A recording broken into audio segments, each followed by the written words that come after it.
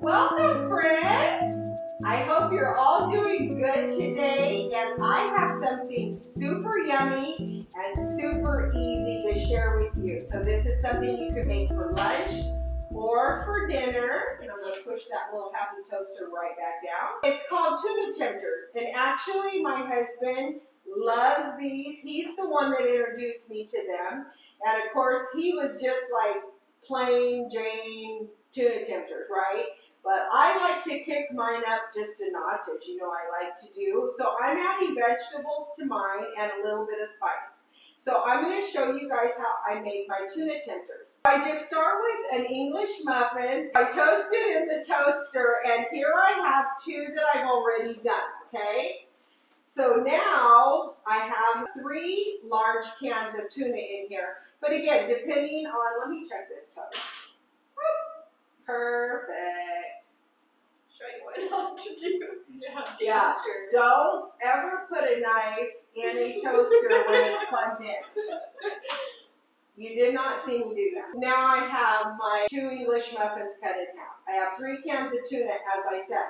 But if you're just making it for yourself or just 2 people, 1 can of tuna is plenty. But if you want extra so that you can make it to take for lunch or whatever, extra tuna, because this same mixture that I'm using makes a wonderful tuna fish sandwich on some nice soft white bread with some lettuce on it. Yummy. I have 2 stalks of celery that I've peeled and chopped up. So I took the strings off of it and I chopped it up. So that's just 2 stalks of celery.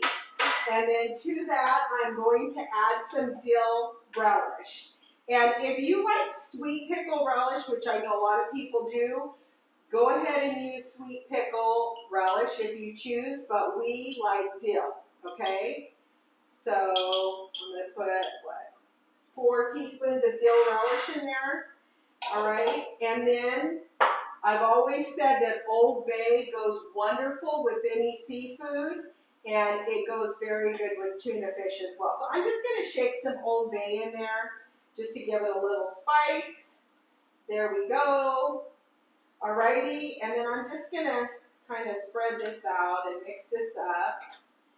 I'm just gonna chop up some red onion here to put in there as well.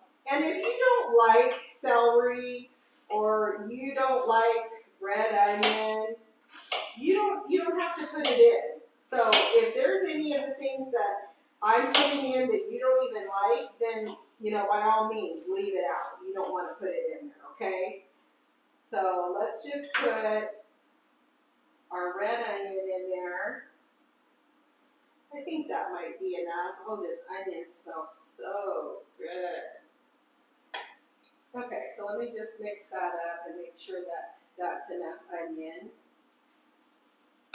I like a lot of vegetables in my tuna, so I do add quite a bit.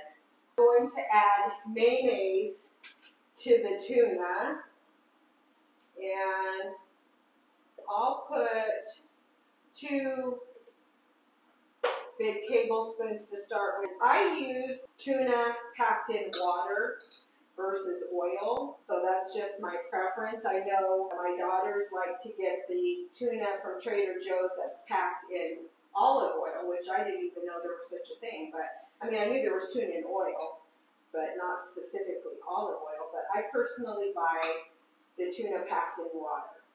Then all I'm going to do is take my toasted English muffin, and I'm going to put my tuna right on top, just like so. And you want to pack it up there just a little bit. And I'm going to go ahead and make another one.